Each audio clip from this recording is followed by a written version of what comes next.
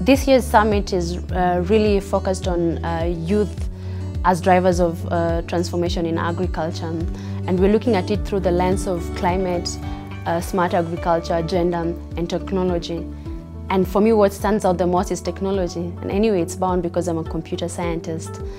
And when I think of even myself as a young farmer, I don't want to spend all my days in the farm. I want to be miles away and monitor what's happening on my farm from my mobile phone.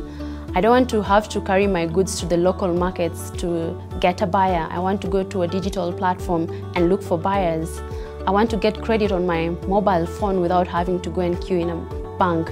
And so for me, I see technology as one of the key things that will actually draw more and more youths into agriculture. And it's something that we should all endeavor to support, and support youths like myself and many other youths that are speaking at this forum to build more innovative products.